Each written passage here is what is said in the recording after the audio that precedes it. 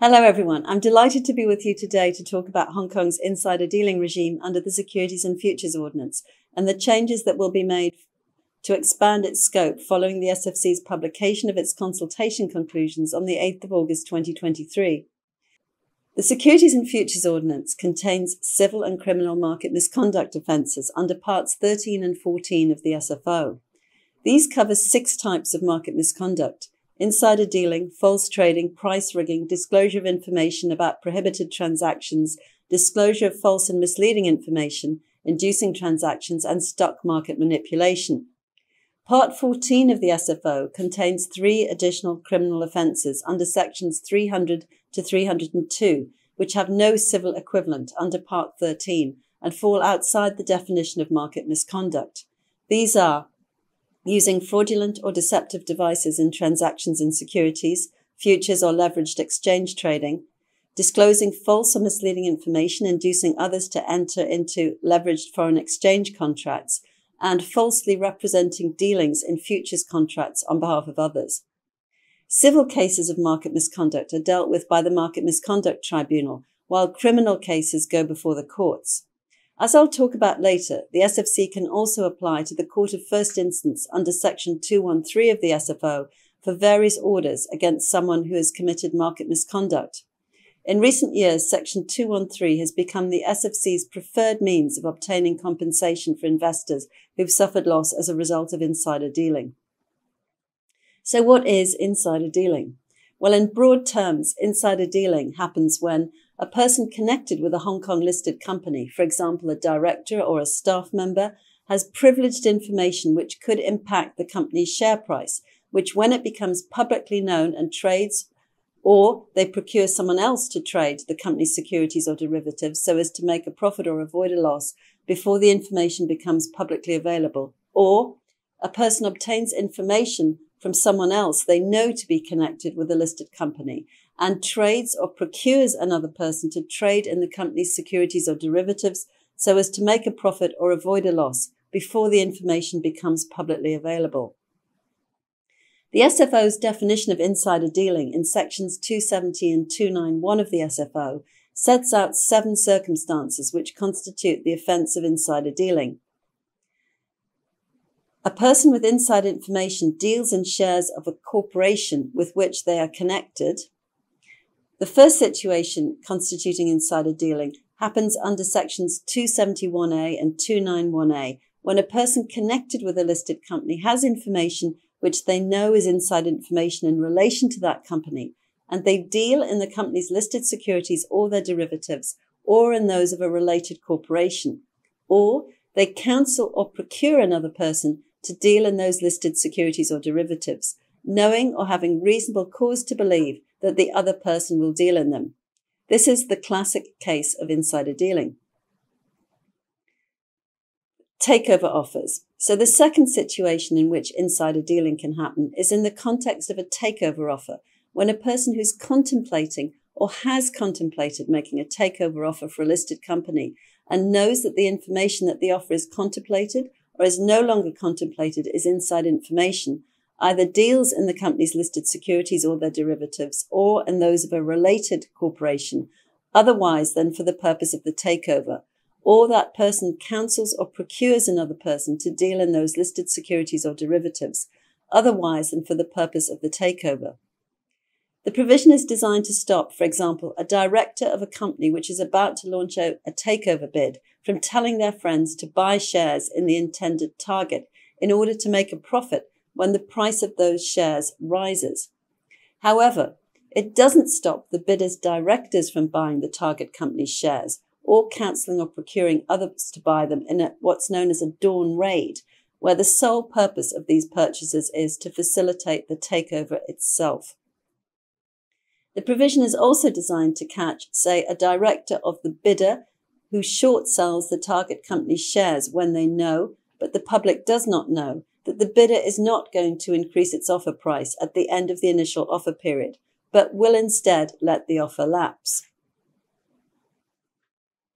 The third situation, which will amount to insider dealing, is where a person connected with a listed company has information which they know is inside information in relation to the company, and discloses the information directly or indirectly to another person, knowing or having reasonable cause to believe that the other person will use the information to deal or counsel or procure another person to deal in the company's listed securities or their derivatives, or in those of a related corporation. This is designed to catch those who deliberately leak confidential information with a view to someone, the person tipped off, or a third party, using that information to make a favourable deal trading the securities on the Hong Kong Stock Exchange. Insider dealing also occurs when a person who is contemplating or has contemplated making a takeover offer for a listed company and knows that the information that the offer is contemplated or no longer contemplated is inside information, discloses the information directly or indirectly to another person, knowing or having reasonable cause to believe that the other person will use the information to deal or to counsel or procure another person to deal in the company's listed securities or their derivatives, or in those of a related corporation. Insider dealing can also be committed when a person has received information from another person if they know that the information is inside information relating to the listed company, that the person is connected with that company, and they know or have reasonable cause to believe that the person held that information because of their connection with the company. The offence of insider dealing will be committed if the person deals in the company's listed securities or their derivatives, or in those of a related corporation, or counsels or procures another person to deal in those listed securities or their derivatives. This covers the recipient of leaked information who uses it either by dealing himself or by counselling or procuring someone else to deal. The person who actually leaks the information would be caught by sections 271C and 2913. The fact that the identity of the connected person who leaked the information is unknown does not prevent the person who actually deals on the basis of the inside information being convicted under this section. Insider dealing also occurs when a person has received information from a person they know or has reasonable cause to believe is contemplating or no longer contemplating making a takeover offer for a listed company, when they know that the information is inside information in relation to the company. The offence occurs if the person who has received the information, who is sometimes called the tippee, deals in the company's listed securities or their derivatives, or in those of a related corporation, or counsels or procures someone else to do so. This provision catches the recipient of the leaked information, who uses it either by dealing himself or by counselling or procuring someone else to deal. The person who actually leaks the information would be covered by sections 271D and 2914. Insider dealing can also happen when a person who knowingly has inside information in relation to a listed company in any of the circumstances set out in subsection 271 and subsections 2911 to 6, and that person either counsels or procures another person to deal in the company's listed securities or their derivatives, or in those of a related corporation, and knows or has reasonable cause to believe that the other person will deal in those listed securities or derivatives outside Hong Kong on an overseas stock market, or discloses the inside information to another person, knowing or having reasonable cause to believe that they or some other person will use the inside information to deal or counsel or procure another person to deal in the company's listed securities or their derivatives, or in those of a related corporation outside Hong Kong on an overseas stock market. These provisions on dealing outside Hong Kong on an overseas stock market extend the scope of the insider dealing regime to dealings in securities that are dual listed in Hong Kong and on an overseas market. For this final type of insider dealing only, the SFO extends the mens rea element, the intention element. The person disclosing the inside information must know or have reasonable cause to believe that the person to whom the inside information has been disclosed or some other person will use the inside information. One of the amendments that's going to be made to the SFO's insider dealing provisions will extend this mens rea intention element to the other types of insider dealing that take place through disclosure of inside information. So let's look at the definitions. Well, securities are broadly defined in Part 1 of Schedule 1 to the Securities and Futures Ordinance and include shares, stocks, debentures, loan stocks, funds, bonds, or notes of or issued by, or which it's reasonably foreseeable will be issued by, a body, whether incorporated or unincorporated, or a government or municipal government authority, rights, options, or interests, whether described as units or otherwise, in or in respect of any of these, and certificates of interest or participation in, temporary or interim certificates for, receipts for, or warrants to subscribe for or purchase any of the items mentioned. The definition also includes interests in collective investment schemes, any interest, rights, or property commonly known as securities, and structured products not falling in with within the instruments I've just mentioned. A structured product is then defined as an instrument under which some or all of the return or amount due, or both the return and the amount due, or the method of settlement is determined by reference to one or more of changes in the price, value, or level, or a range within the price, value, or level of any type or combination of types of securities, commodity index, property, interest rate, currency exchange rate, or futures contract, or changes in the price, value, or level, or a range within the price, value, or level of any basket of more than one type or any combination of types of securities, commodity index, property, interest rate, currency exchange rate, or futures contract, or the occurrence or non-occurrence of any specified event or events, excluding an event or events relating only to the issuer or guarantor of the instrument or to both the issuer and the guarantor. The definition of structured products also includes regulated investment agreements and any other property or interest that the SFC prescribes as structured products under Section 392 of the SFO. The SFO's current definition of listed securities only includes securities listed on the Hong Kong Stock Exchange at the time of the dealing in question. In order to catch grey market dealings prior to a secondary issue of securities, the definition of listed securities also includes issued unlisted securities if at the time of the insider dealing it's reasonably foreseeable that they will be listed and they are subsequently in fact listed, and unissued securities provided that at the time of the insider dealing it's reasonably foreseeable that they will be issued and listed and they are subsequently in fact issued and listed. Securities that have been suspended from trading are also treated as listed. Insider dealing involving securities that are listed on foreign exchanges and are not dual listed in Hong Kong and overseas is not currently covered as insider dealing under the SFO. This is because the insider dealing offences cover dealings in listed securities, which are defined as securities listed on the Hong Kong Stock Exchange. The Hong Kong courts have therefore relied instead on the offence of using fraudulent or deceptive devices in transactions in securities, futures contracts, or leveraged forex trading under Section 300 of the SFO, in cases where the securities in question are listed outside Hong Kong. The key case on the applicability of Section 300 to insider dealing in overseas listed shares is the 2018 case of the SFC against Young, Bic Fung and others. The case involved two Hong Kong solicitors, Betty and Eric, who were found guilty of illegally profiting from dealings based on inside information relating to shares listed in Taiwan.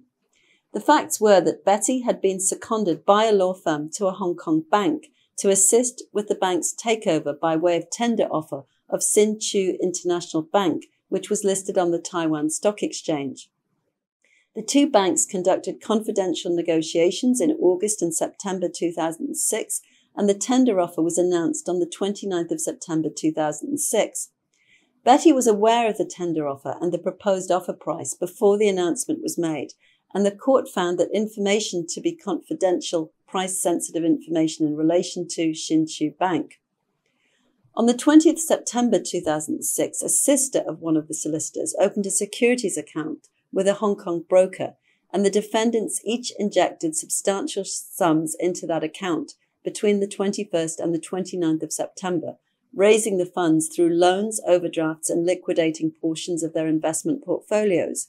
The sister purchased just over 1.5 million shares in Sin Chu Bank before the announcement of the tender offer. She then accepted the tender offer for all the shares and distributed the profits of around 2.69 million Hong Kong dollars to the other defendants pro rata to their contributions. Given the extraterritorial nature of this case, the court relied on Section 300 of the SFO, which prohibits fraudulent or deceptive schemes and transactions involving securities. As the securities involved were listed in Taiwan, the defendant's conduct was outside the scope of Hong Kong's insider dealing regime. However, since the offer to buy the securities was made in Hong Kong, the court held that Section 300 applied. The court also accepted that the sisters' acceptance of the tender offer in Hong Kong would have brought the case within the scope of Section 300. The court held that Betty's conduct, misusing material price-sensitive information and knowingly breaching the dealing restrictions that applied to her, amounted to a scheme or act of deception under Section 300. The Court of Final Appeal upheld the court's ruling, saying that Section 300 could be applied in respect of securities listed outside of Hong Kong, provided substantial activities constituting the crime occurred within Hong Kong, which they did in this case. As I'll cover later, under the amendments that are going to be made to the SFO, the SFO's insider dealing provisions will be extended to include insider dealing carried out in Hong Kong with respect to securities that are listed on overseas stock markets or their derivatives. This means that in future, cases like the Young Bik Fung case can be dealt with under the insider dealing regime, and courts will not have to resort to relying on Section 300.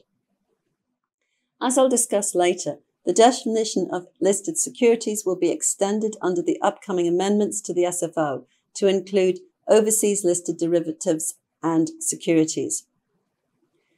A person connected with a company, that is to say an insider, is someone who is on the inside track, who has access to information about a company by reason of their relationship with it.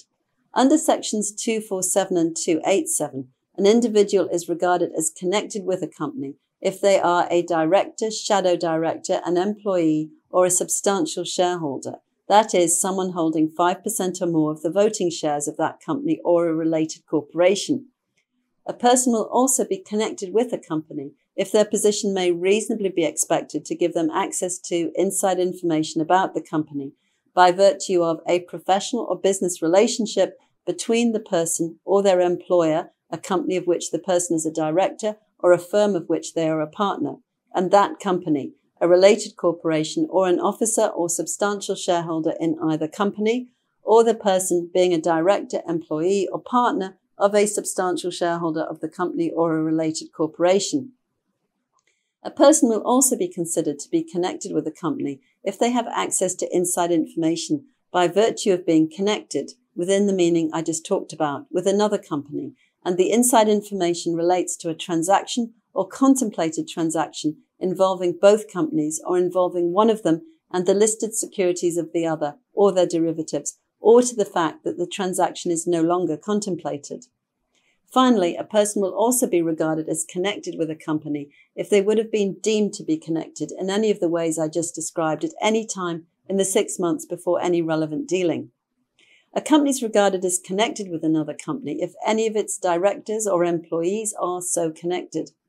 Under Sections 248 and 288 of the SFO, any public officer, member or employee of certain bodies, for example, LegCo, who in their capacity as such obtains inside information about a company, will be deemed to be connected with that company.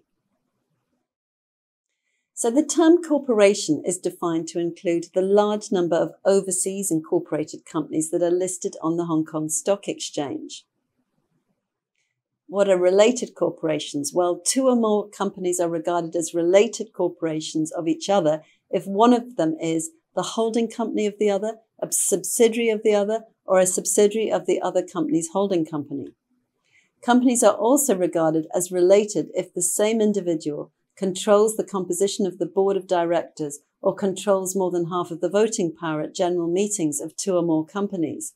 They are also regarded as related if the same individual holds more than half of the issued share capital of 2 or more companies. However, holdings of shares which carry no right to participate beyond a specified amount on a distribution of profits or capital in more than one company will not make 2 companies related corporations. Inside information in relation to a company is defined in Section 2451 of the SFO as specific information about the company, a shareholder or officer of the company, or the company's listed securities or their derivatives, which is not generally known to the persons who are accustomed or would be likely to deal in the company's listed securities, but which would, if it were generally known to them, be likely to materially affect the price of the listed securities. Inside information can, for example, include information about changes in a company's shareholders or officers and about the rights attaching to listed securities and derivatives over those securities. The same definition of inside information applies to Hong Kong listed companies' obligation to publicly announce inside information under Part 14A of the SFO. Looking at the requirements for information to be categorized as inside information, the first requirement is that the information must be specific, which means that it must be capable of being identified, defined, and unequivocally expressed. In the case of First Stone International Holdings Limited, it was determined that information will be sufficiently specific if it carries with it such particulars as to a transaction, event, or matter, or proposed transaction, event, or matter, so as to allow that transaction, event, or matter to be identified and its nature to be coherently described and understood. However, information does not need to be precise in order to be specific. According to the SFC guidelines on disclosure of inside information, it's not necessary that all particulars or details of the transaction, event, or matter are precisely known. Information may still be specific, even if it has a vague quality, and may be broad and allow room, even substantial room, for further particulars. For instance, information that a company is having a financial crisis would be regarded as specific, as would contemplating a forthcoming share placing, even if the details are not known. Specific information, however, needs to be distinguished from mere rumours, vague hopes and worries, and unsubstantiated conjecture, which do not amount to inside information.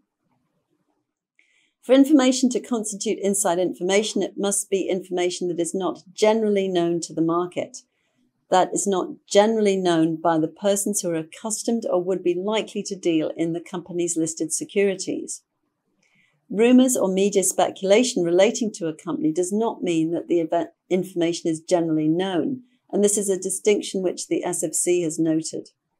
Information relating to a company that appears in the media, analyst research reports, or electronic subscription databases can't be assumed to be information that's generally known to the market, even where media reports are widely circulated.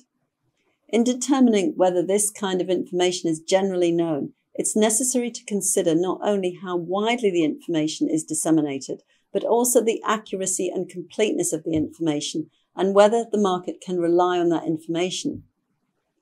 In determining whether inside information is generally known, the question to ask is whether the sources contain all the information the company would need to disclose as inside information under Section 307B3 of the SFO, so that there are no material omissions which could make the disclosure false or misleading. The other question to determine is whether the market will realize that the information in those sources reflects the information known to the company, and whether the information will be regarded as speculation or the opinion of persons outside the company. If the information known to the market is incomplete, or there are material omissions or doubts as to its bona fides, the information cannot be considered to be generally known. Information that's likely to have a material effect on the price of the listed securities. While Section 2451 requires that inside information must be information which would, if it were generally known to the wider investing public, to be likely to materially affect the price of the listed securities. This means that the information must affect the price of the listed securities. It's not sufficient for the price-sensitive information to merely affect the price of the securities. It must have a material effect on the securities price.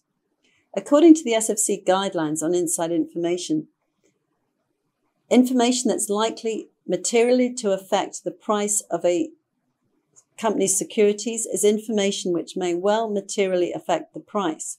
That is to say, it has to be more likely than less likely that the price will be affected materially.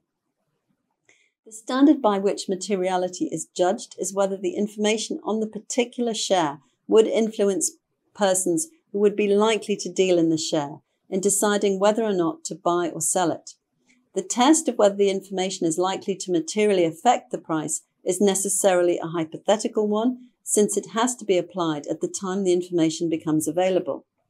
There are no fixed thresholds of price movements or quantitative criteria that can determine the materiality of a price movement. Volatility of blue chip shares is typically less than that of small, less liquid stocks, and blue chip securities usually move within ranges narrower than those of small stocks. Hence, smaller percentage movements may be material for large company stocks.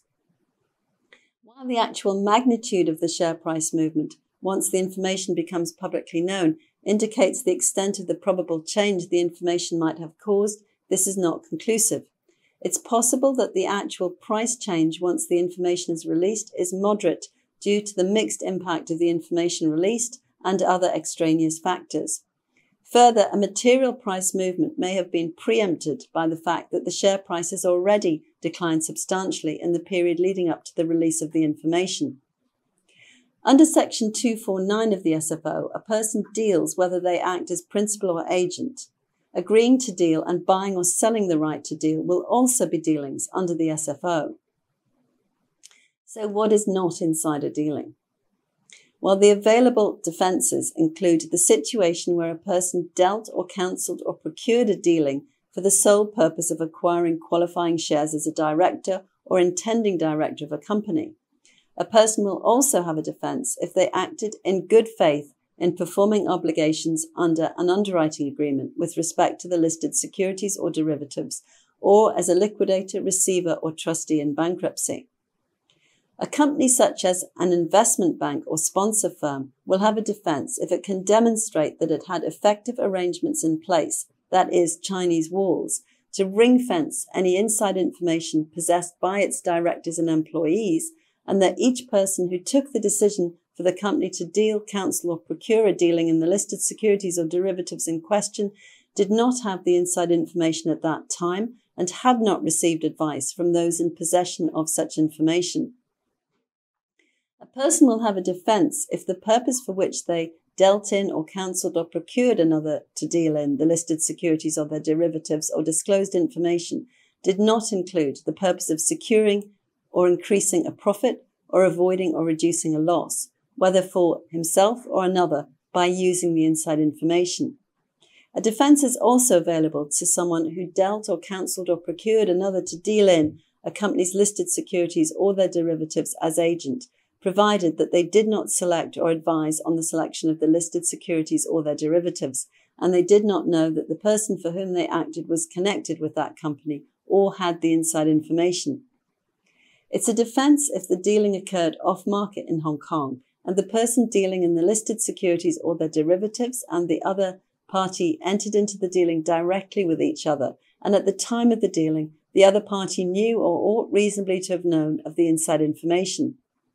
Where a person counselled or procured another person to deal in listed securities or their derivatives, that person will have a defence if they counselled or procured the other party to enter into the dealing directly with them, and at that time the other party knew or ought reasonably to have known of the inside information.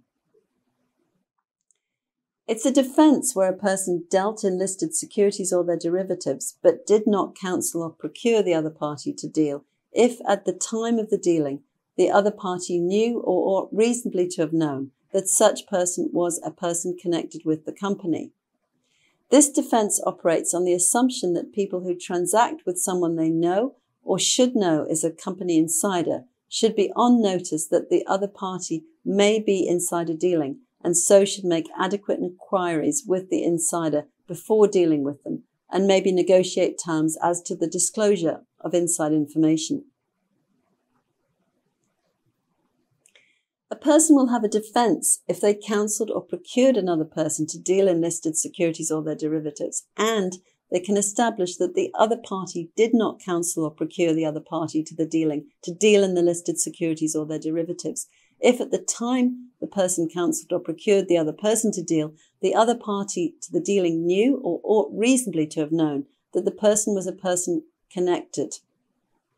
This gives a defence to a person who counsels or procures someone to deal in the same circumstances as a defence is available to a person who deals in the circumstances I've just described. It's really a logical extension of that defence and would, for example, protect an investment bank who introduced a prospective purchaser to a substantial shareholder of a listed company who the bank thought might want to tender or sell their shareholding where it advised the shareholder on the sale. A defence is available to a person who deals or counsels or procures another person to deal in a company's listed securities or their derivatives, where the person acted in connection with any dealing that was under consideration or the subject of negotiation, or in the course of a series of dealings, and with a view to facilitating the dealing or the series of dealings, and the inside information was market information arising directly out of their involvement in the dealing or the series of dealings. Market information is defined to include information consisting of one or more of certain facts.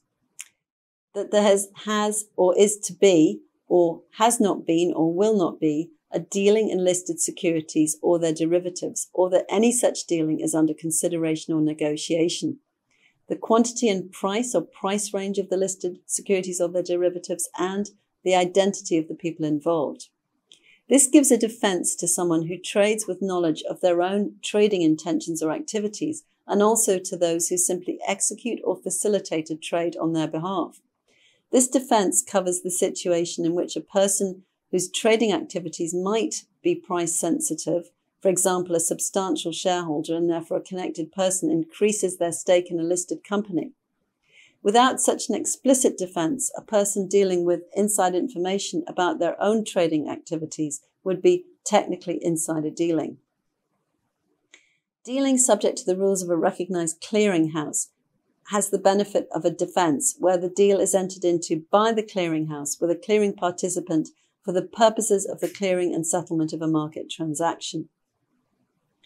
Sections 272 and 293 provide a further defence where a trustee or personal representative deals in or counsels or procures a dealing in listed securities or their derivatives on advice obtained in good faith from an appropriate person who did not appear to them to be a person who would have been involved in insider dealing if such person had dealt in the listed securities or their derivatives.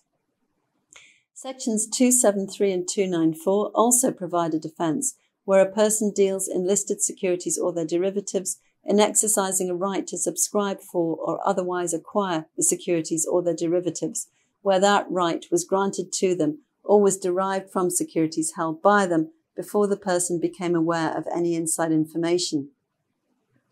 I'm going to look now at the landmark case on the so-called innocent purpose defence under Section 2713 of the SFO. That is the October 2018 decision in the SFC against Yu Hoi Ying Charles and others. This was a Court of Final Appeal decision which found in favour of the SFC and related to insider dealing by Mr. Yu and Ms. Wong in the shares of Asia Telemedia, of which they held 6 million and 10 million shares each. The facts were that Asia Telemedia owed 58.08 million to a company called Goodpine Limited. In April 2007, Goodpine Limited served a statutory demand on Asia Telemedia and said that it would issue a winding up petition against it if the debt was not repaid within 21 days. This information was known to Mr. Yu and Ms. Wong, but was not announced to the public. At the same time, Asia Telemedia shares experienced a price surge. Mr. Yu took advantage of the price rise by selling all his shares in May 2007, making a net profit of 5.3 million. Ms. Wong sold her shares between February and June 2007, making a net profit of 5.1 million Hong Kong dollars.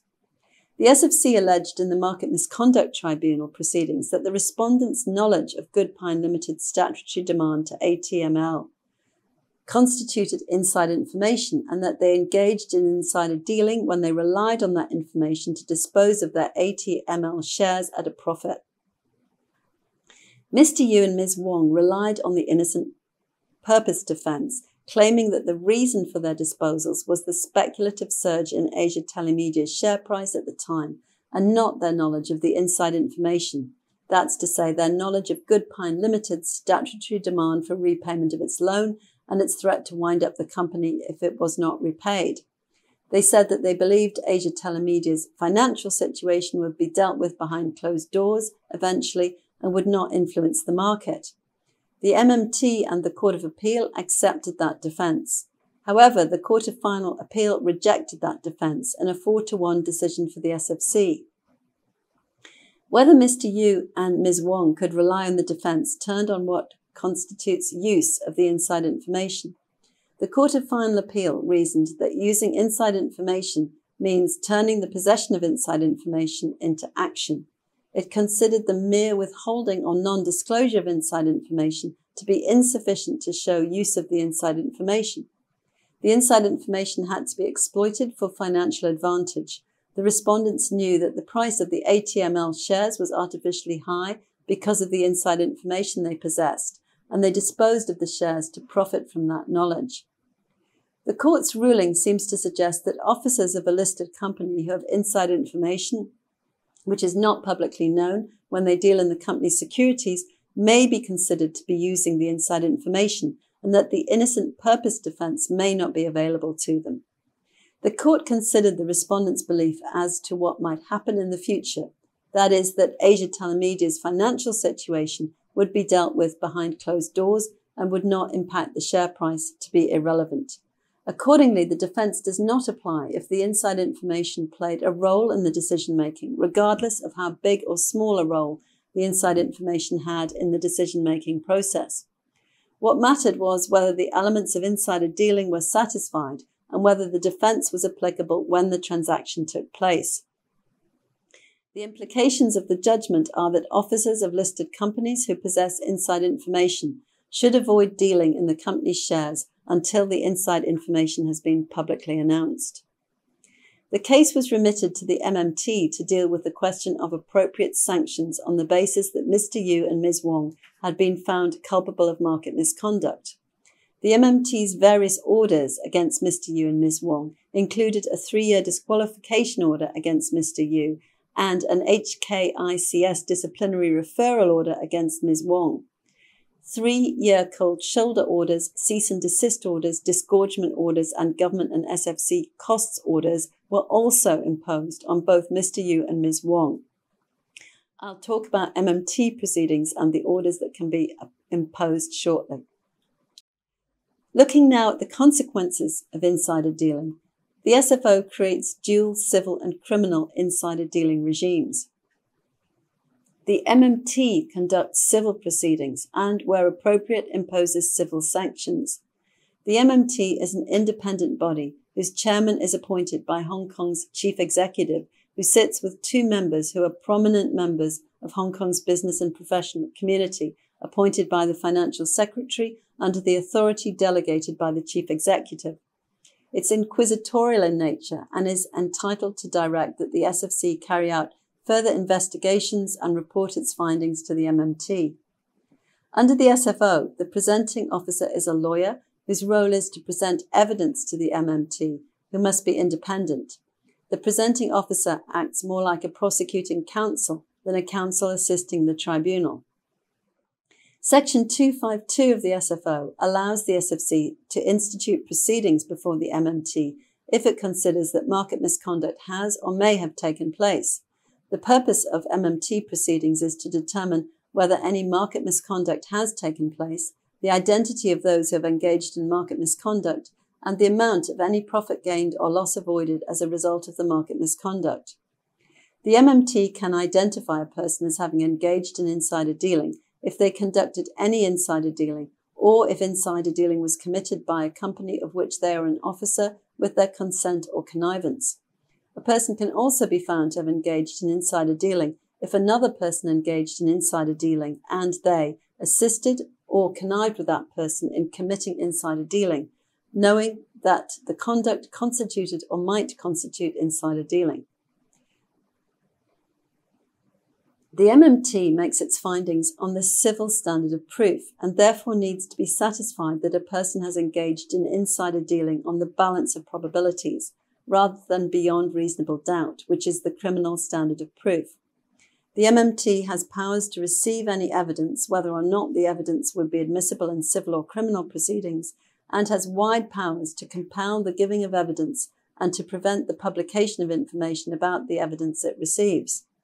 A person is not excused from complying with an MMT requirement to give evidence on the ground that to do so might incriminate him, Section 2534, and compelled self-incriminatory evidence can be considered by the MMT. This was seen in the case of SFC against Cheng Chak Nyok and another in September 2018, in which the SFC had appealed against the MMT's decision that Mr. Cheng had not engaged in insider dealing in shares of China Gas Holdings. The Court of Appeal allowed the appeal and examined certain principles. Mr. Cheng was the Executive Director, Chief Financial Officer and Company Secretary of ENN Energy Holdings Limited, which in 2011 considered acquiring China Gas. China Petroleum and Chemical Corporation, Sinopec, agreed to form a consortium with ENN to finance the acquisition. Mr. Cheng had responsibility for negotiating the financial proposal for ENN. He obtained information regarding the consortium formed to finance the acquisition, the timing of the announcement of the general offer, and the offer price. The SFC considered that insider dealing had been committed by Mr. Cheng when he used a third-party securities account to purchase China Gas shares immediately prior to its suspension of share trading before the announcement of the general offer. He made a profit of approximately 3 million Hong Kong dollars when he later sold the shares. However, on the available evidence, the MMT decided that it was not satisfied on a balance of probabilities that Mr. Cheng had dealt in China Gas shares at the material times. Consequently, insider dealing could not be proved. The SFC appealed against that decision. The Court of Appeal noted that the nature of the MMT's inquiry on market misconduct is civil and inquisitorial. This means that the judge has an examining or inquiring role in investigating the facts, rather than the impartial role of the judge in an accusatorial system. The function of the MMT is to inquire into the question of insider dealing, not to decide between competing positions or claims. MMT proceedings are therefore inquisitorial. As the nature of inquiry by the MMT is civil, the standard of proof is on a balance of probabilities. Case law establishes that the standard of proof will be proportional to the seriousness of the allegations. In other words, the more serious the allegation, the more compelling the evidence required. The concept of burden of proof is only relevant in adversarial proceedings. In inquisitorial proceedings, no party has the burden of proof. The SFC specified 4 grounds of appeal. The first ground was that the MMT had erred in law in misdirecting itself that the inquiry was adversarial in nature, misdirecting itself that the burden of proof applied and rested with the SFC, and failing to exercise its investigative powers under the SFO. The SFC's second ground was that the MMT had applied a criminal standard of proof which required the SFC to prove the case beyond reasonable doubt and apply evidential principles applicable to criminal proceedings in evaluating the evidence. The third ground was that the MMT erred in concluding that it could not be satisfied that Mr. Cheng had engaged in insider dealing on a balance of probabilities, and the fourth ground was that the MMT failed to exercise its investigative powers under the SFO before concluding the inquiry. On the issue of the applicable standard of proof, the Court of Appeal found that the MMT had not properly evaluated the available evidence and was wrong in applying the criminal standard of proof. The MMT accepted that Mr. Cheng's evidence was confusing and suspicious, but insisted on the SFC providing more compelling evidence to prove the case. The court found that the MMT had erred in requiring the SFC to prove the case on the basis of the criminal standard of proof. The Court of Appeal also found that the MMT had incorrectly imposed the burden of proof on the SFC. The Court of Appeal said that no burden of proof needs to be imposed in an inquisitorial inquiry, and that in MMT proceedings, the SFC is only required under the SFO to present evidence and information to the MMT, which should investigate the facts to reach a decision on the balance of probabilities. The Court of Appeal allowed the SFC's appeal and remitted the matter to a differently constituted tribunal to determine the sole question of whether Mr. Cheng had dealt in the shares. The other elements of market misconduct had been established and were not challenged in the appeal. In the MMT retrial in November 2020, the MMT concluded that, on the basis of the evidence, it was more probable than not that Mr. Cheng dealt in China Gas shares.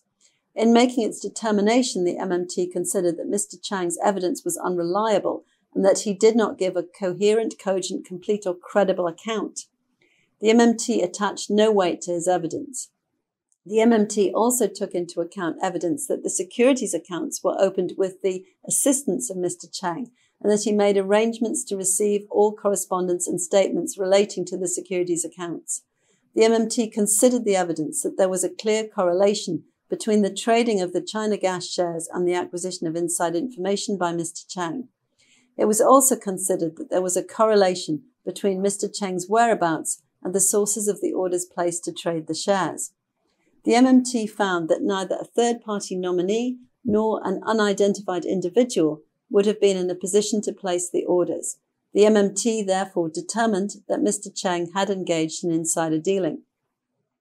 In June 2021, the MMT made various orders against Mr. Cheng, including a 54-month disqualification order, a 54-month cold shoulder order, a cease and desist order, a disgorgement order in the amount of almost 3 million Hong Kong dollars, government and SFC costs orders, and an HKI CPA disciplinary referral order. At the end of any proceedings, the MMT can, under subsection 2571 of the SFO, impose a range of sanctions on anyone found to have committed market misconduct, including a disqualification order, cold shoulder order, cease and desist order, disgorgement order, costs order, or a disciplinary referral. The SFC can also fine regulated persons. The MMT can take into account any previous convictions in Hong Kong, any previous findings of market misconduct by the MMT, and any previous findings of insider dealing under the predecessor ordinance, the Securities Insider Dealing Ordinance. Failure to comply with a disqualification, cold shoulder, or cease and desist order is a criminal offence, punishable by a maximum fine of 1 million Hong Kong dollars and/or up to 2 years in prison. In addition, sections 2532 and 2546 prescribe a penalty of a maximum fine of 1 million Hong Kong dollars and a maximum of 2 years imprisonment for failure to comply with various requirements of the MMT or disrupting its proceedings. The conduct referred to in those sections and in sections 25710 and 25810 is also liable to be punished as contempt under section 261. Any person who's dissatisfied with a finding or determination of the MMT can appeal to the Court of Appeal, but only in respect of a point of law or with the leave of the Court of Appeal on a question of fact. Under the SFO, a party who's not satisfied with certain decisions of the SFC can appeal to the Securities and Futures Appeal Tribunal. The SFC and the Securities and Futures Appeal Tribunal proceedings are civil in nature and use the civil standard of proof, except for charges of contempt, although it's been recognised that the civil threshold may approach or even be identical to the criminal standard if the potential penalty can lead to loss of liberty. However, generally, the standard of proof in disciplinary proceedings relating to offences that are not generally applicable to the public, but only to a limited group of individuals, such as licensed persons, will not be criminal. In the case of China Huiyuan Juice Group Limited, Ms. Sun Min was prosecuted for buying around 8.6 million shares of China Huiyuan Juice Group Limited, a mainland Chinese fruit drinks producer listed on the main board of the Hong Kong Stock Exchange on 6 different occasions through 4 different companies ahead of its announcement that it would be acquired by Coca-Cola. Ms. Sun, the owner of a shipping business, made a profit in excess of 55 million Hong Kong dollars when she sold all her shares in the company within 48 hours after the public announcement of the Coca-Cola takeover. Ms. Sun had close connections with the management of the company, but there was no direct evidence proving that she received inside information on the Coca-Cola takeover. She denied having any inside information or knowledge of the takeover. The SFC's case against her centred on the circumstantial evidence and inferences from handwritten notes on the Coca-Cola takeover found in Ms. Sun's secretary's diary, which were taken in a meeting between Ms. Sun, her husband, her secretary, and the COO of Ms. Sun's shipping company. The SFC was unable to identify which connected person was the source of the inside information. The secretary was unable to recall how the information was collected or whether it was passed to her employer. The MMT held that if the identity of the connected person who passed on the inside information could not be ascertained, the MMT would decide, based on all available evidence, whether a compelling inference could be drawn that the inside information must have come from an unidentified connected person and that Miss Sun must have known of that fact. The information did not constitute a mere rumour and was fact-specific. Some of the handwritten notes in the diary concerned mainland Chinese antitrust law. The MMT considered that an ordinary investor would not have considered PRC antitrust law issues unless they knew of the potential Coca-Cola takeover. On that basis, the MMT inferred that the information came from an insider, even though the insider's identity couldn't be ascertained. The MMT also considered that the inside information in the diary must have come from Ms. Sun, or she must have known of the information, absent any reasonable reason that would have been passed on in the normal course of events. The MMT therefore rejected the secretary's evidence that she was unsure whether she'd passed on the information to Ms. Sun. The Waterley case involved the former company secretary, Lowe, who held around 1.6 million Waterley shares purchased in late 2003 and early 2004, and a lender and potential investor in Waterley, Liu, who held around 50 million Waterley shares through 3 nominees. In mid-2006, Waterley encountered cash flow problems, and both Lowe and Liu sold their shares in batches in late March and April 2007.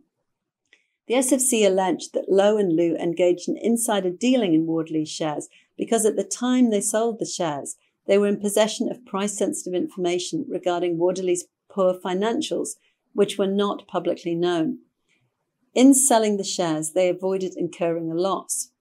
The SFC alleged that certain events were inside information. These included the tightening of banking facilities from July 2006 and events such as overdue loans, rescheduled payments, and the issue of demand letters and writs by the company's banks and lenders. The inside information also included a Hong Kong dollar 2 million loan to Waterley made by Liu in November 2006 at a 5% monthly interest rate.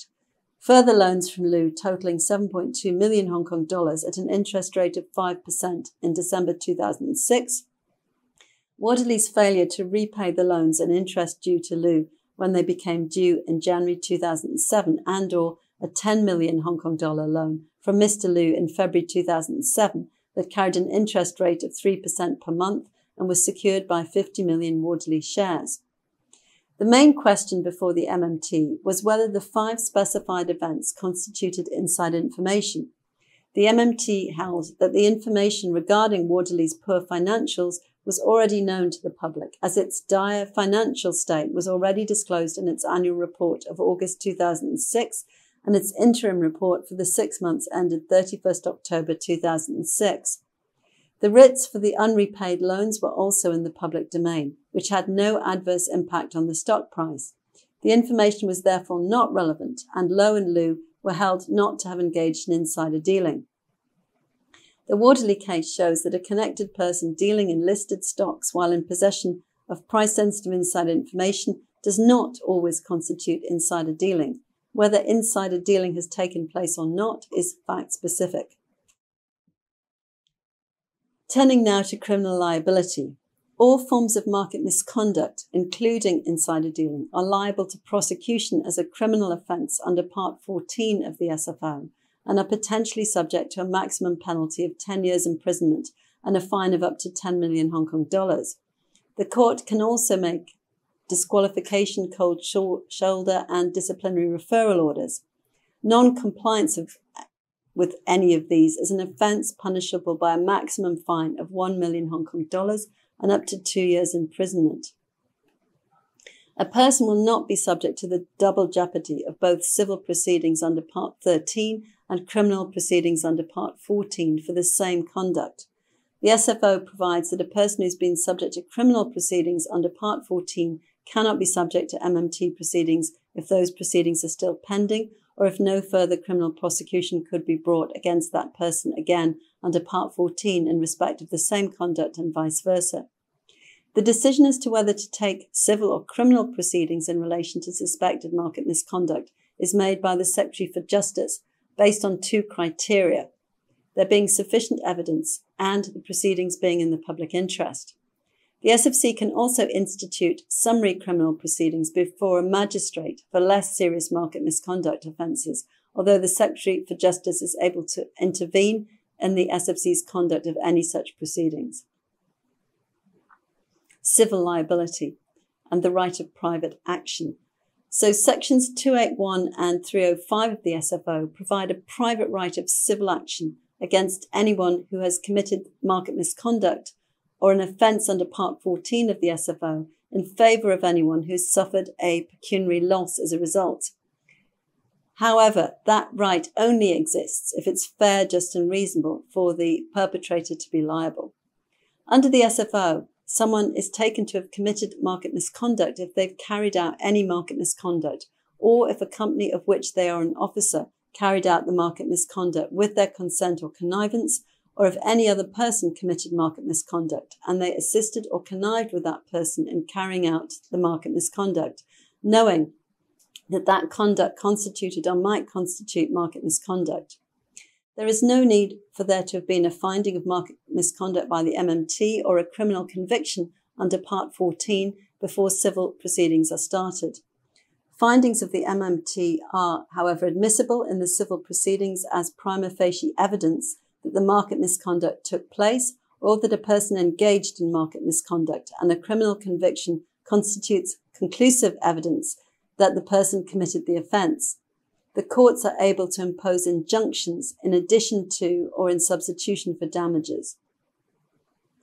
Sections 280 and 304 of the SFO provide that a transaction is not void or voidable by reason only that it constitutes market misconduct.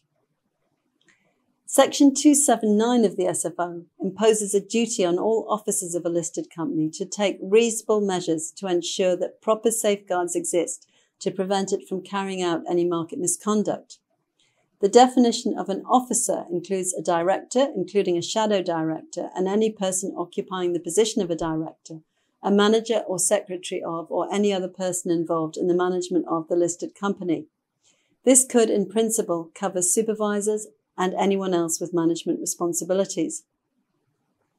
Under Section 258 of the SFO, if a company is identified as having been engaged in market misconduct, and the market misconduct is directly or indirectly attributable to a breach by anyone as an officer of the company of the duty imposed on them under Section 279, the MMT can make one or more of the orders I talked about before in relation to that person, even if that person has not been identified as having engaged in market misconduct themselves. Anyone who suffers pecuniary loss as a result of market misconduct has a right of civil action to seek compensation.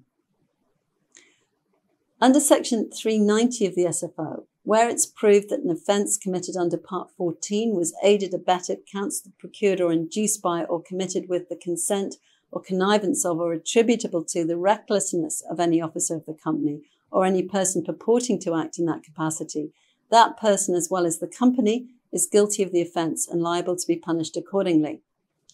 Under Part 9 of the SFO, any regulated person who's guilty of misconduct or who, in the opinion of the SFC, is not a fit and proper person to be or to remain the same type of regulated person is subject to a widened range of disciplinary procedures. Misconduct is defined to include any contravention of the SFO or of the terms of any licence issued or registration made under it.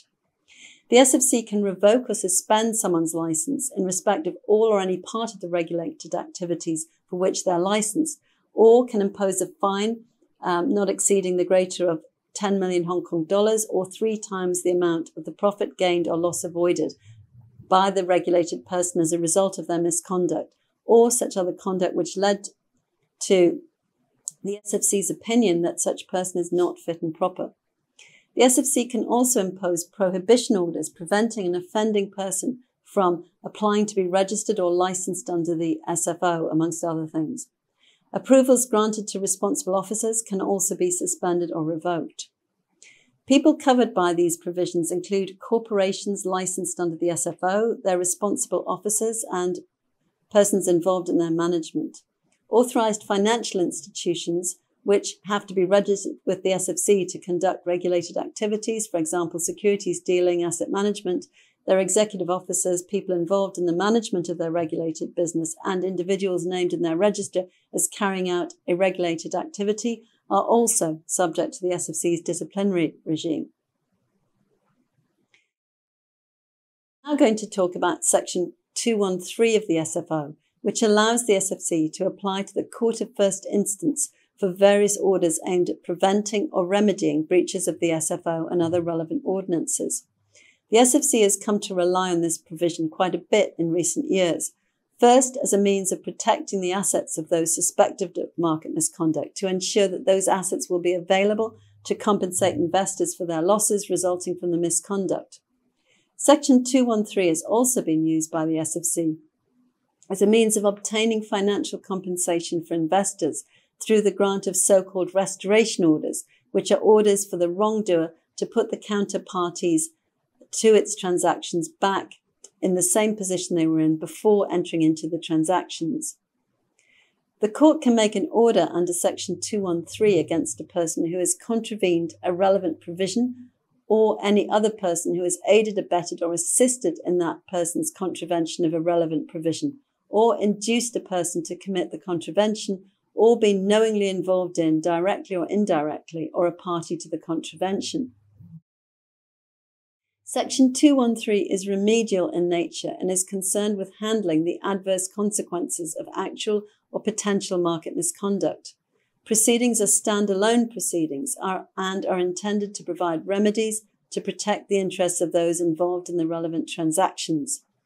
The orders that the Court of First Instance can grant include injunctions and orders requiring the person to take steps to restore the parties to a transaction to the position they were in before the transaction, or restraining or prohibiting a person from acquiring, disposing of, or dealing in any property. In order to provide compensation to investors, the court will often grant so-called restoration orders, which require the wrongdoer to put investors back in the position they were in before the transaction was entered into. The court's power to make an order is subject to a requirement that it considers the order to be desirable and that no one will be unfairly prejudiced by the order. The landmark case on Section 213 and its use to grant compensation to investors is the SFC against Tiger Asia. This confirmed the power of the Court of First Instance to make orders sought by the SFC under Section 213 on the basis of insider dealing or other market misconduct without there having been a prior finding of insider dealing by the Market Misconduct Tribunal or a criminal court. Tiger Asia was a US-based hedge fund manager which received confidential and price-sensitive information regarding upcoming placements of the shares of China Construction Bank and Bank of China. Tiger Asia then took short positions in the shares of the two banks before the placings were publicly announced, making a substantial notional profit. Tiger Asia also manipulated China Construction Bank's share price downward during the closing auction session. The court imposed an injunction freezing the assets of Tiger Asia and 3 of its senior officers pending the grant of the final orders. It then ordered the unwinding of transactions between Tiger Asia and 1,800 sellers of the bank's shares and ordered Tiger Asia and 2 of its senior officers to pay around 45.3 million Hong Kong dollars to the sellers to restore them to the position they were in before they sold their shares to Tiger Asia. Tiger Asia and 1 of the officers was also banned from trading securities in Hong Kong for 4 years. This was the first time the SFC obtained a restoration order for insider dealers to compensate investors for losses as resulting from insider dealing. Since the Tiger Asia decision, Section 213 has been used by the SFC for obtaining investor compensation in insider dealing cases. Now moving to the case of the Hong Kong SAR against Du Jun.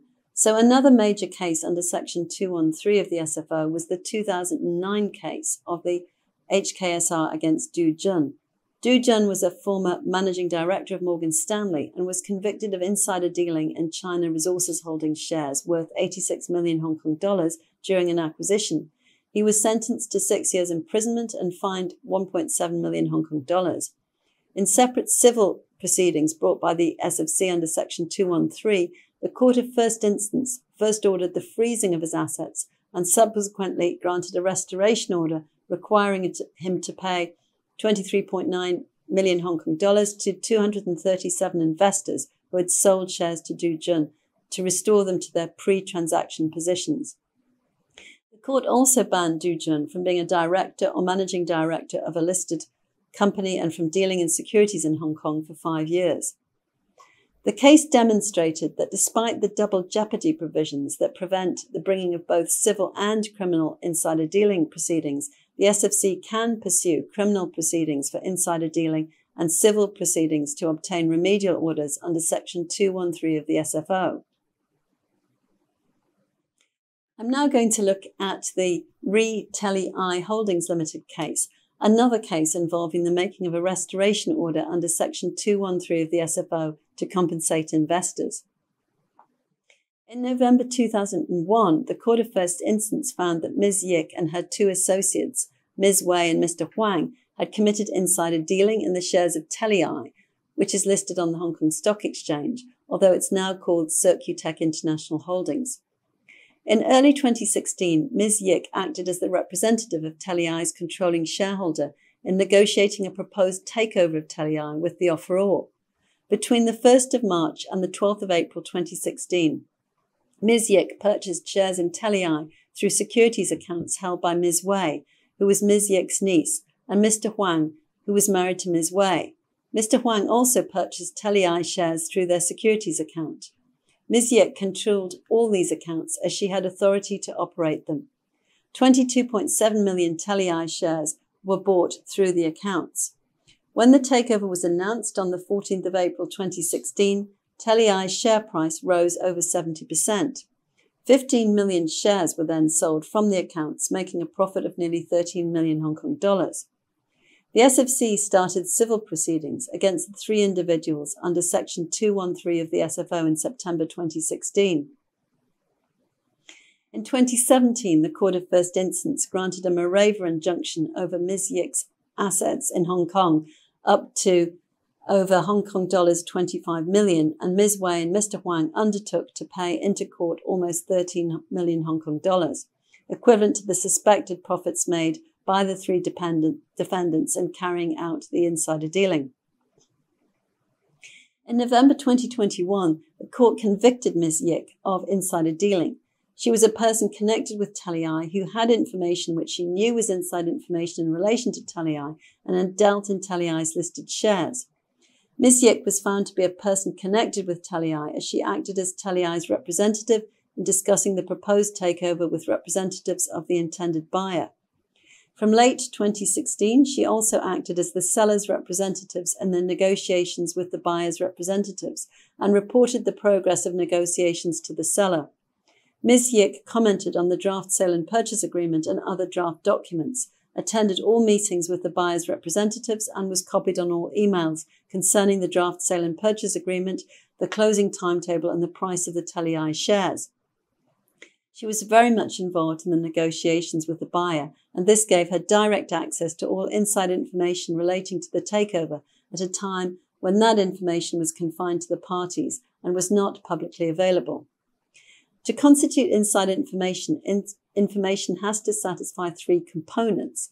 The first and second components, that the information was specific information about Tele-I and its listed stocks and was not generally known to relevant investors, were not in dispute. The third component, material price sensitivity, was also satisfied. The material impact on the company's share price was demonstrated by investors' reaction to the announcement of the takeover. There was ample evidence that Ms. Yik knew that the subject information was inside information at the relevant time, She was informed of the definition of inside information in the training she was given on insider dealing in September 2015. Ms. Yik had also asked the buyer's representative to provide a non-disclosure agreement for her consideration, and the agreement made clear that the buyer had to keep confidential the information about the proposed takeover. The draft joint announcement circulated to Ms. Yik on the 7th of April 2016 also made clear that the subject information was confidential and would only be made public when the joint announcement was published. It was clear that Ms. Yik had dealt in TeleEye's listed shares. She placed all the buy orders for TeleEye's shares, and on the 1st of April 2016, she confirmed instructions to buy up to 5 million TeleEye shares through the account of UOB K Hian Hong Kong Limited. The court also found that two other defendants, Ms. Wei and Mr. Huang, had each committed the offence of insider dealing.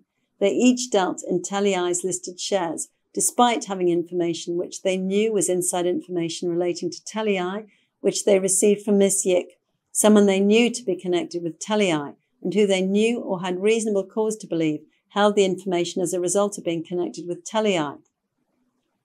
Based on the court's finding that the defendants had committed insider dealing, the Court of First Instance made restoration orders under Section 213 of the SFO, ordering the payment of almost 13 million Hong Kong dollars in illicit profits to 63 counterparties who had sold their TeleEye shares to Ms. Wei or Mr. Huang.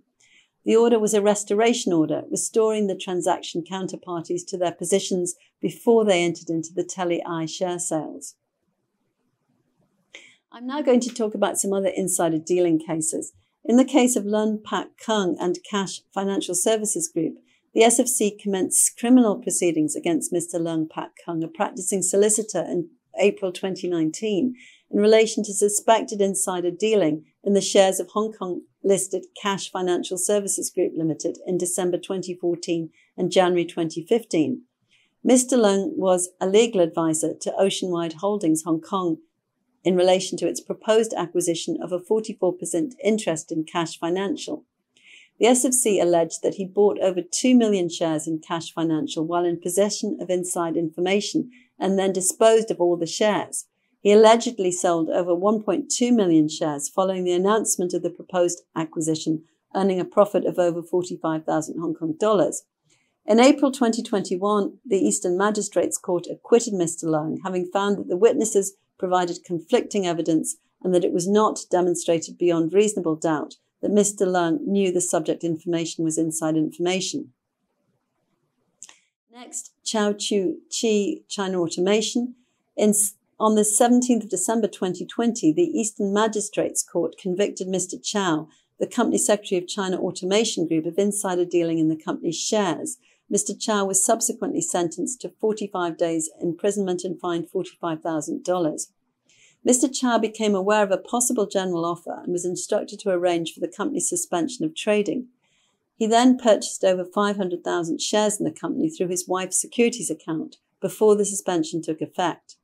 China Automation announced the possible general offer the following day, and when trading resumed, the share price rose over 18% from the previous closing price. Mr. Chao sold some of the China Automation shares, making a profit of over 7,000 Hong Kong dollars. The notional profit of the remaining unsold shares was 36,865 Hong Kong dollars. The SFC found that Mr. Chao had access to inside information by virtue of his position as company secretary and had used the information to profit from trading the company's shares, thereby gaining an unfair advantage in the market. Turning next to the case of the SFC against Mr. Chan. The case of the SFC against Chan Pak Ho Pablo provided guidance on sentencing in insider dealing cases. Mr. Chan was found guilty of insider dealing and was initially sentenced to 240 hours of community service and ordered to pay the SFC's investigation costs. The sentence was then reviewed, and the Eastern Magistrates Court sentenced Mr. Chan to 4 months imprisonment and fined him $120,000. Mr. Chan appealed to the Court of First Instance and the original sentence was restored. The court said that the magistrate lacked jurisdiction to grant the application for review of a sentence once Mr. Chan had lodged notice of appeal. In 2012, the Court of appeal reversed that decision, stating that a pending appeal against one part of a magistrate's decision does not preclude review of another part of the decision. The court restored the sentence of 4 months imprisonment and fine. Mr. Justice Robert Ribeiro clarified that appropriate sentencing in insider dealing cases is a custodial sentence and a fine to disgorge all profits made from the insider dealing. The SFC also took action in May 2023 in 2 cases involving insider dealing in the shares of listed companies going through privatizations. The first case involved the SFC starting MMT proceedings against a former Executive Deputy General Manager of China CITIC Bank International, Mr. Wu, for alleged insider dealing in the shares of main board listed Bloomage Biotech, which was being privatized. Mr. Wu was working for CITIC on a loan to finance another company's offer to privatize the listed company. Before the privatization was made public, Mr. Wu purchased over 1 million of the listed company's shares through his own and his wife's securities accounts. He subsequently sold nearly all the shares after the privatization was announced, making a profit of about 3 million Hong Kong dollars. The second case involved the SFC starting Section 213 proceedings against a manager at an investment bank, Ms. Zhang, and her friend Mr. Kwok in relation to their suspected insider dealing in the shares of IT Limited, a main board listed company. Ms. Zhang allegedly obtained inside information about the privatization and tipped off her friend. They then bought 2.8 million shares in the company through Kwok's securities accounts. When the planned privatization was announced, the share price rose 44.8%, and they immediately sold the shares, making a profit of over 4 million Hong Kong dollars. The SFC sought freezing orders over the assets of Ms. Zhang and Mr. Barry Kwok under Section 213 of the SFO, which were granted by the Court of First Instance in May 2023. In another case, in August 2022, the SFC issued a restriction notice to Bright Smart, an SFC licensed broker, freezing assets held in a client account holding the proceeds of suspected insider dealing. The notice was issued under Sections 204 and 205 of the SFO, which allow the SFC to issue a written notice prohibiting a licensed corporation from disposing of or dealing in any property it holds on behalf of its clients. Since Bright Smart was not the subject of the SFC's investigation into suspected insider dealing, the restriction notice did not affect Bright Smart's operations or its other clients. The SFC considered that the issue of the restriction notice was desirable and served the interests of the investing public, given that it prevented the dissipation of the proceeds of suspected insider dealing held in a Bright Smart client account. I'm now going to talk about the changes that will be made to the SFO to broaden the territorial scope of the insider dealing regime, as provided for in the SFC's Consultation Conclusions on proposed amendments to the enforcement-related provisions of the Securities and Futures Ordinance, published on the 8th of August 2023. Currently, the SFO's civil and criminal insider dealing regimes apply only to securities listed on a recognised stock exchange, that is, the stock market operated by the Hong Kong Stock Exchange, and their derivatives. As I mentioned earlier, the insider dealing regime currently does not apply to securities that are only listed overseas or their derivatives, even if the insider dealing is carried out in Hong Kong. The current regime also does not explicitly apply to insider dealing involving Hong Kong listed securities or their derivatives, where the relevant conduct occurs outside of Hong Kong. The amendments to the SFO will therefore expand the insider dealing regime so that it covers both insider dealing conducted in Hong Kong in relation to securities listed on overseas stock markets and their derivatives, as well as insider dealing conducted outside of Hong Kong, if it involves any Hong Kong listed securities or their derivatives. The SFO civil and criminal insider dealing provisions currently don't apply where the relevant securities are only listed outside of Hong Kong or their derivatives, even where the acts specified in sections 271 or 291 have occurred in Hong Kong. As I talked about earlier, the courts have dealt with cases of suspected insider dealing in Hong Kong of overseas listed securities or their derivatives by providing intelligence to the relevant overseas securities regulators or relying on the fraud or deception market misconduct provisions of the SFO, such as Section 300. In the Young Bik Fung case, which I discussed earlier, 2 Hong Kong solicitors dealt in the shares of a company listed in Taiwan on the basis of insider information. Their conduct wasn't covered by the insider dealing provisions because the shares were not listed in Hong Kong. The SFC therefore obtained civil remedies against the defendants under Section 213 of the SFO, which the court granted on the basis of the defendant's breach of Section 300. One of the reasons for the SFC amending the SFO to extend it to insider dealing in overseas listed securities and their derivatives is that the nature and amount of relief available in Section 213 proceedings differs depending on whether the provisions breached are the insider dealing provisions or Section 300. For example, in the Young Big Fung case, as Betty, a fiduciary, had defrauded or deceived her principals, her employer, the law firm, and its client, the Hong Kong bank, the Section 213 restoration order granted based on the Section 300 contravention was to return the profits from the illicit trades to the bank. The bank was a victim of the fraud or deception. However, if the restoration order had been based on a contravention of the insider dealing provisions, Section 270 or 291, the order would have been calculated on the basis of restoring the affected investors impacted by the illicit trades to the position they were in before they entered into the share sales to the defendants.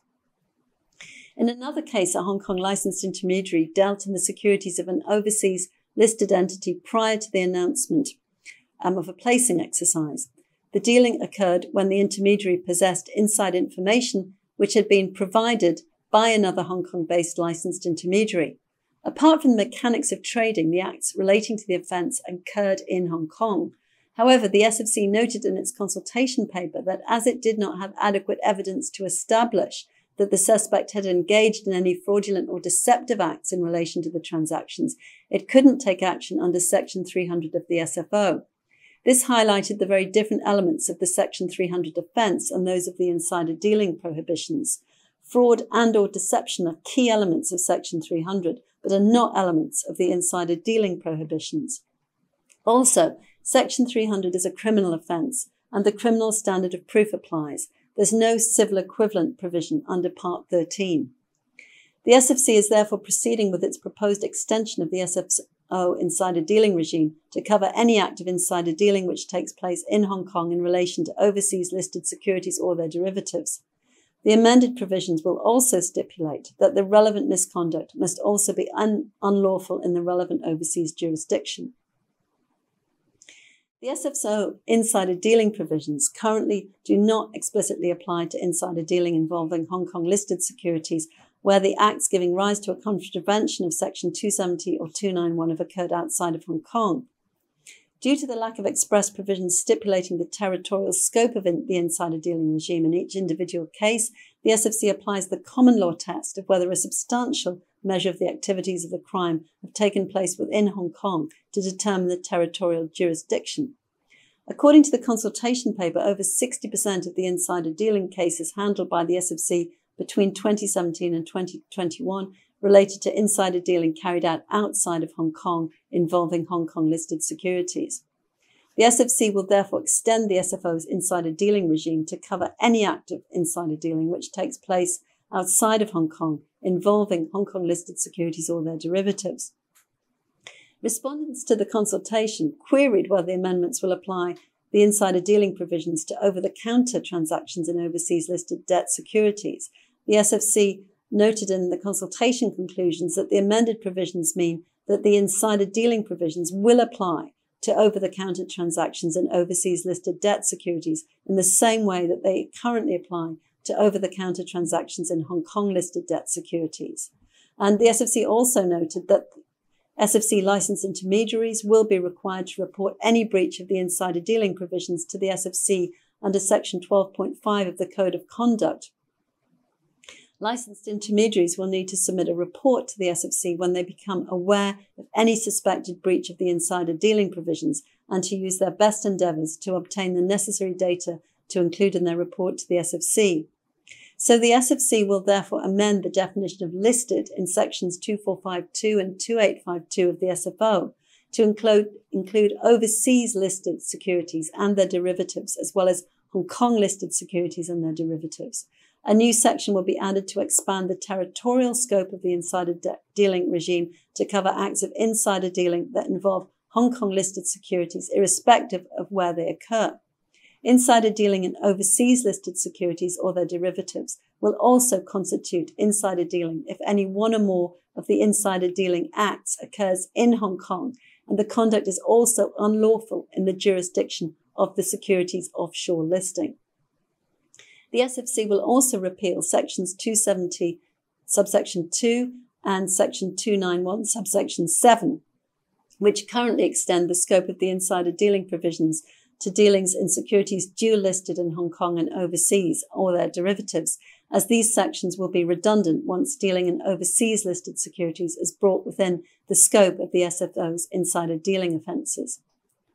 The insider dealing provisions will also be amended so that section 271 subsection 5 of the SFO, which is the off-market dealings defence, will also be available in respect of insider dealing involving overseas listed securities or their derivatives.